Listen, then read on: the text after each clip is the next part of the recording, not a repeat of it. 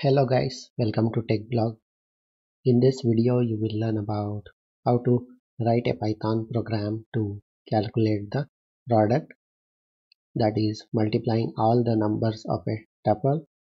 So let's take a tuple and ask a user to enter the items of a tuple, and then what I do is find the product of tuple elements and then print it.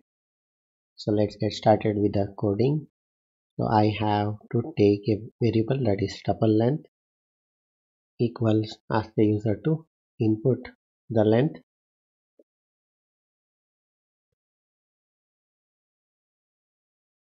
enter tuple length, and I will convert this to int.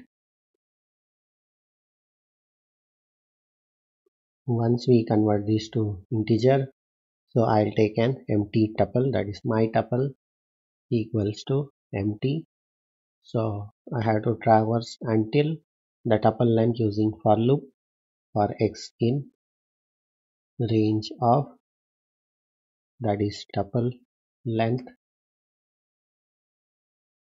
and then accept the tuple element, enter tuple item. So let's convert these to float using type conversion. So I'll store it in temp variable, and I have to append this to my tuple plus equals to the temp comma. So this is my program to enter the tuple items one by one.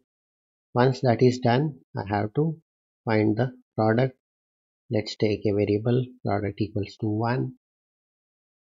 So I have to traverse each and every item in a tuple.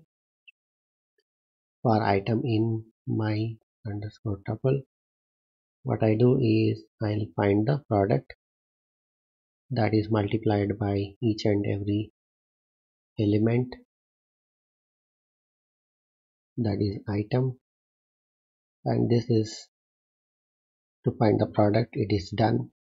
Once done, so I have to print the product.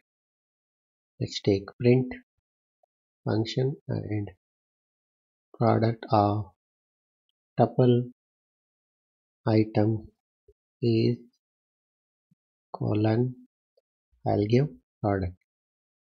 So this is the program to find the product of tuple elements. Let me execute this. So enter the tuple length, I'll give 5. So enter the tuple items 2.5, 3, 6, 9 and 12. So I can see that product of items is 4860. So you multiply these numbers, you will get 4860 as a product. So now let me rerun it. Enter the tuple length. Let's give 10. 1, 2, 3, 4, 5, 1.1, 2.5, 3.5, 8.9, 10, and you can see that the tuple product is 102795. So this is the program to find the product of tuple. So that's it for today. Hope you like this video. Thank you for watching. Bye.